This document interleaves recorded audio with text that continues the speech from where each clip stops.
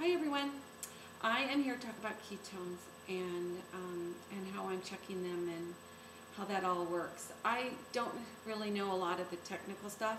I've done some reading on it, and it's kind of falls into the whole technical medical field. So I'm not all knowing on it, but I do know it's important on the hCG because ketosis is when our body is converting fat into energy, and so when you check your ketone levels, then you know that your body is indeed turning fat into energy, which is really exciting.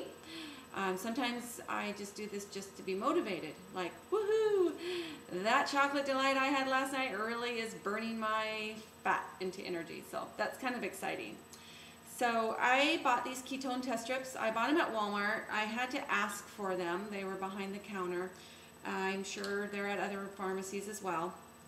And what you do is you take these little test strips. I test myself every morning. I run it under my urine stream every morning when it's the most concentrated. And then I check it next to the little chart that they have here on the bottle.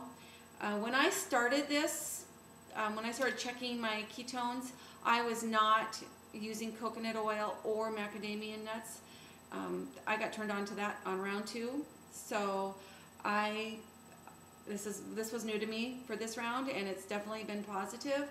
But when I first started, I was basically a trace. So I knew I had some levels, but then as time goes on, and I figured out my levels of my coconut oil and macadamia nuts, I am every morning in the 80, which is large to moderate. So mostly I'm in 80. Sometimes I'll be 40, and you just basically, you know, after you're done urinating on it, you count. Well, I count 15 seconds because that's what my bottle says. So check your bottle, and you just measure it up to the color, and that'll tell you. And I strongly recommend recording it. I have a journal, and I record just about everything, and this is something I record.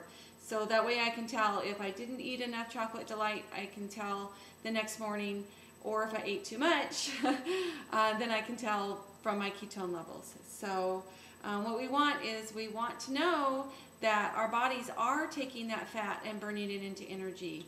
So it is a kind of important to know for motivation, if nothing else.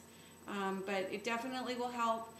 So those who don't have coconut oil into their diet or macadamia nuts definitely want to get this and try it out and see how your body reacts.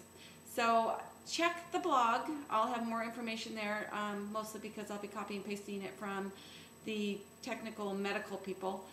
Thank you, Lisa, so much for doing some research on that. So check the blog and you can read more. I'll talk to you later. Have a great weekend.